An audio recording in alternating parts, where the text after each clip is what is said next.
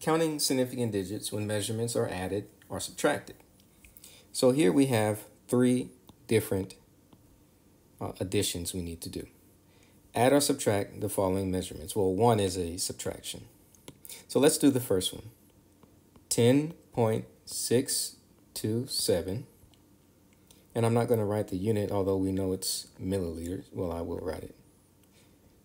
And 7.5 milliliters.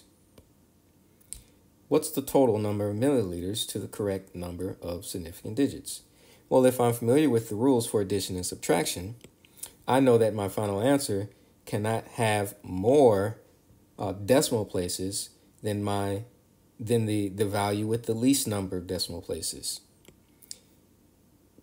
This first value has 1, 2, 3 decimal places, and the second value has 1 decimal place. So my answer is going to be limited to 1 decimal place. So let's do the addition. That's a 7, that's a 2. This is 11, and if I carry the 1, I end up with 18.127 milliliters. This final answer is going to be limited to the first decimal place because of this value. So for that reason, this is going to round to 18.1 milliliters. So that's A. Let's look at B. 5.50 milliliters plus 2.970 milliliters. In this case, how many decimal places is our final answer limited to? 2 decimal places. So if I bring my values down,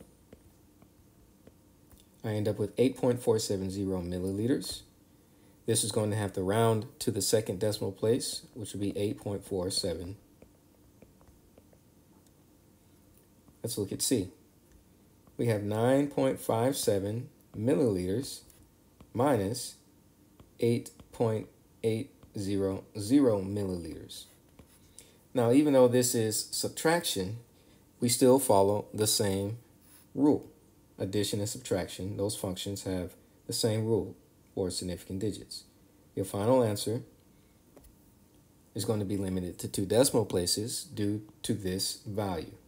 It has 2 decimal places in it, so we cannot report an answer beyond 2 decimal places. We will be overestimating the precision of that value.